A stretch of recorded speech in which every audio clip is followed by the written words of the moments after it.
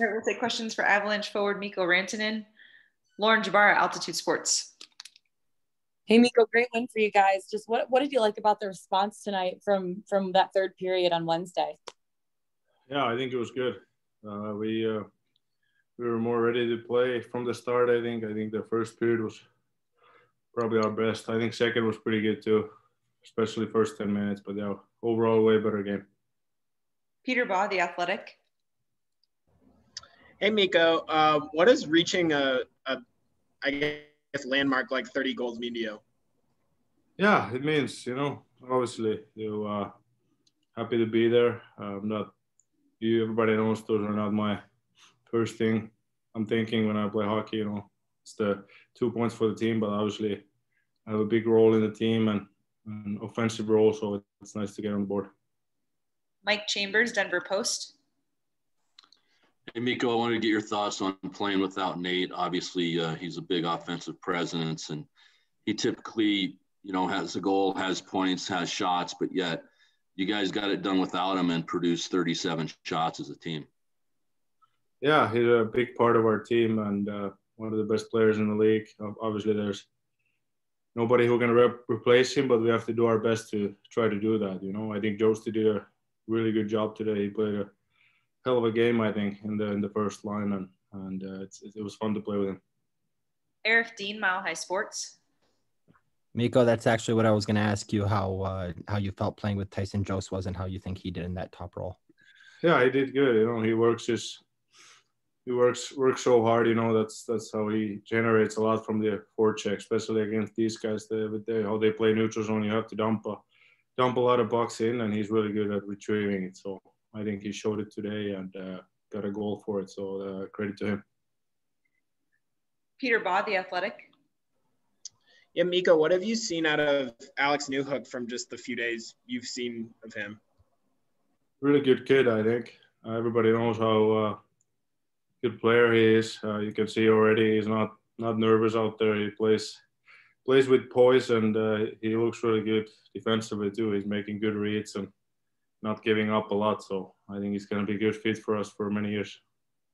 We'll take one more here from Mikko. Adrian Dater, Colorado Hockey Now. Mikko, when you have a lefty center like Tyson Jost, are you able to play a little higher in the zone as for one-timers, especially as opposed to a guy like Nate who may skate a little higher, deeper into the zone on his right hand? So when Tyson gives you a pass, cross-hand pass, you're able to play a little deeper maybe and have a little wider angle at the net? I don't know. I don't really think about the game that way. It's mostly like, doesn't matter if it's lefty or righty. Obviously, there's a little bit different, and they're a little bit different players. But no, I don't think about it that way. All right, thank you, Mikko. All right, we'll take questions for Avalanche defenseman Cale Makar. Mike Chambers, Denver Post. Hey, Cale, you had a goal, the G-Dub, 2 points, 7 shots. It seems like you did a lot of what Nate would have done if he was out there. If you could just talk about, stepping up in the absence of your top centerman there. Yeah, I don't think anybody can fill Nate's role, obviously, but I think collectively as a group, everybody just has to step up. And I touched on it just on the kind of off-ice interview there that I think a lot of guys stepped up tonight, and defensively, I think we played a little bit better game. It's just going to be improving from there. But guys made good plays, and we were able to get through, and we have a few chances early on in the power play too. And I think that just kind of sparked some of the momentum that we had. Peter Baugh, The Athletic. Cale, what does Mikko reaching the 30-goal mark say about the caliber of player he is, especially in a shortened season like this one? Yeah, Mikko's obviously incredible. He's so powerful, and just as a player, he does everything very well all the time. So, no, he's definitely a guy that should be a role model for a lot of other big up-and-coming guys as well. He's just, for how big he is, he's so mobile, and then he can put the puck in the back of the net as well. So he's kind of everything you want in a player. Adrian Dater, Colorado Hockey Now. Cale, without commenting on that call itself, it seemed like you got a little bit of a burr under your saddle more after that goalie interference call, when their D pushed you in the goalie. I thought, did it fire you up a little bit after that to just, want to get out there and, I don't know, make a man, just, I don't know, get pissed off and do something good after that? Yeah, I mean, I understand obviously why they called that. It's a tough play, and especially for me, like I'm a guy, I've done that so many times in my career where I've drove wide and then just made an angle where obviously you're not going to take out the goalie. And just in that circumstance, from my perspective, I got pushed. But obviously, like I said, I see why the refs called it, and I think that was a little bit of an interesting one for me just to accept. But no, I think just I don't know if it lit a fire in me or whatnot, but I think just overall, I just wanted to kind of get that one back. I felt that I probably should have created a better chance on that one, even though the guy did push me. But yeah, it is what it is. So I think, yeah, I don't know if it lit a fire, but yeah. Kate Shefty, The Gazette. Hey, did you want a bounce back effort after being on the ice for 2 of the goals against the Sharks the other night?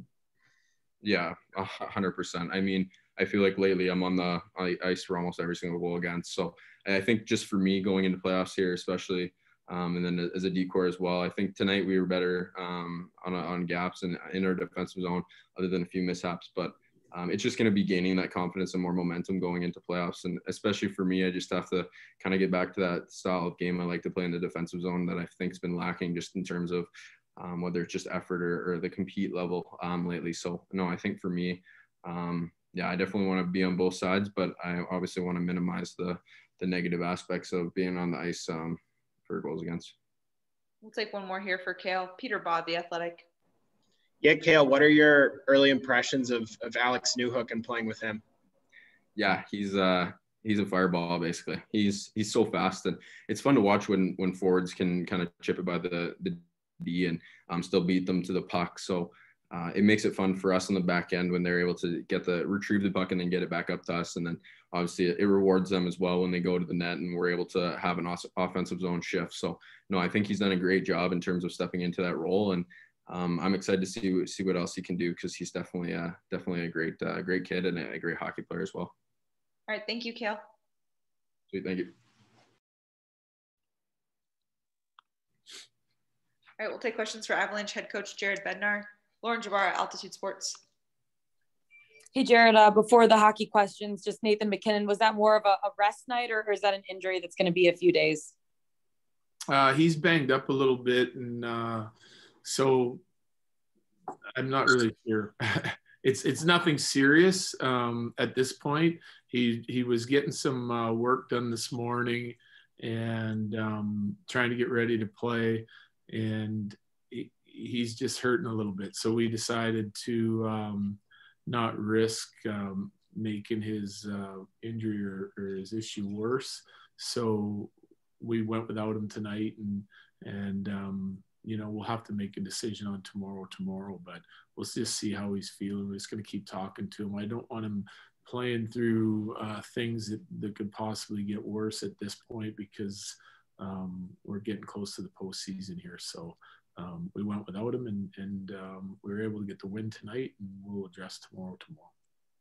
And then in terms of the game tonight, it was a great response. And I know the two things you said you really wanted to see, do you guys do a little bit better, was puck management, using your legs to check, especially defensively. Just what did you think about your response? And then also Tyson Joe stepping into Nate's spot on that top line. Yeah, so I thought we played with real good consciousness tonight. We talked about it pregame, just making sure that our defending and checking habits were going to get better here. We've done a good job at certain points during games.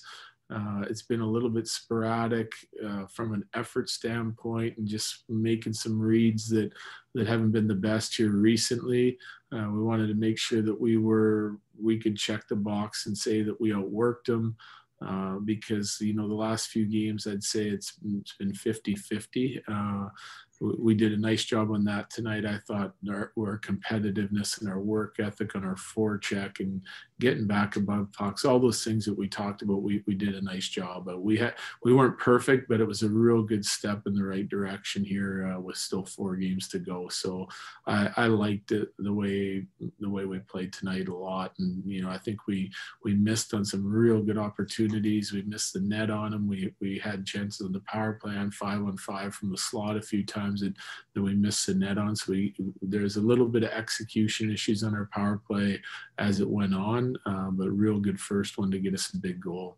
Josti was, I thought he was good tonight. He worked hard, a little fancy with the puck in the offensive zone a couple times. I think that's guys start playing with Mikko and Landy and start trying to change their game, but he skated, he made plays. He makes a good decision. He misses a lane early on one entry and then makes a good decision to put it to the net with Mikko going there, and it has eyes and goes in. So I thought he was a real good 200-foot player for us tonight. Mike Chambers, Denver Post. Hey, Jared, you guys only committed 1 penalty, and that one was somewhat borderline based on the fact that Cale was pushed into the goalie. But if you could just talk about the discipline of your team tonight. Well, it's part of it. It's what we talked about discipline before the game and even in morning skate and what it would take. And it's not just the discipline to, stay out of the penalty box. And that's, like I said, skating to check and having disruptive sticks. And we did that. When you're doing the early work to get above pucks and to come onto pucks and check the puck back and you're real competitive and you're skating, then you're going to take less penalties. It's when you kind of stand up and rest for a second or two and you're watching the play and then something pops out that you get yourself in bad spots. Guys get inside you got to start reaching in, and it's something we've noticed here. We've been taking more penalties here recently, but again, I addressed that our work ethic has been a little bit sporadic, and so tonight was real good, and that was part of our discipline, and it's important because there's some of the teams that we're playing here have lethal power plays, and you got guys missing out of the lineup that bring a lot to our penalty kill, and other guys are trying to step up, but you don't want to tax those guys and give them opportunities. We saw what happened in San Jose. We took a couple penalties 200 feet from our net, and it ended up costing us the game. So these games are real important to us, and guys really bought into what we were trying to do here tonight, and we got the job done. Peter Baugh, The Athletic. Yeah, Jared, what does Mikko reaching the 30-goal mark say about the caliber of player he is, especially in this condensed season? I mean, he's elite. He's an elite player, and he's had an elite season. And last year we've talked about it. He had some injuries, and he had to go fight through some adversity, and was real good for us. But this year he's been healthy the whole time. He's taken on a leadership role, and he's going out every night to be a difference maker. And that's regardless of who he's playing with or who's in the lineup. He wants the puck, and he's confident with it. And he's been doing a lot of real good things for us, and he continued again tonight. Arif Dean, Mile High Sports. Jared, I just wanted your thoughts on Alex Newhook's game today and overall his last 2 games. Does this look like a rookie to you that's just kind of trying to get his feet wet, or does he look like he belongs? I thought he was better tonight. I thought he showed flashes of what I think he can do in both games. It's going to take him a little bit of time. It's a tough league, and getting used to how quick things are and how hard guys check. It'll be like something he hasn't seen before. And I thought that he thinks the game real well. He's making smart reads. He's in the right places. He's trying to be responsible defensively. And as he kind of figures out, when he can get a little bit more aggressive and more dynamic, he'll do that. And, the goal tonight was a pretty good example. He finds some room in the neutral zone instead of just chipping it in, even though it was an even man rush. He stutter steps a guy, drives him, and then he drops it off. And then we make one more play. And next thing you know, Cale's walking right in and doing what Cale does and finds the back of the net. So it's a big play. It wasn't anything fancy, but it was patient with the puck. It was making the right play at the right time, making the right read, and it's a eyes up play that was had a high percentage of success, and it gets us a goal. So I thought he was a little better tonight. I thought he skated a little better tonight. He was more hungry on the forecheck, just getting a little bit more aggressive, and I think he'll continue to take those steps. So I've liked what he's done here in the 2 games that we've seen him. We'll take 2 more here for Jared. Adrian Dater, Colorado Hockey Now. Yeah, Coach, a couple more questions were already taken, but I guess I should ask you about Nemeth. He went into the boards pretty hard. Does it look like he's going to be out, or could we just day-to-day? It could be just day-to-day, yeah. He went in kind of funny, upper body, like hit his head, and his neck kind of got twisted around a little bit.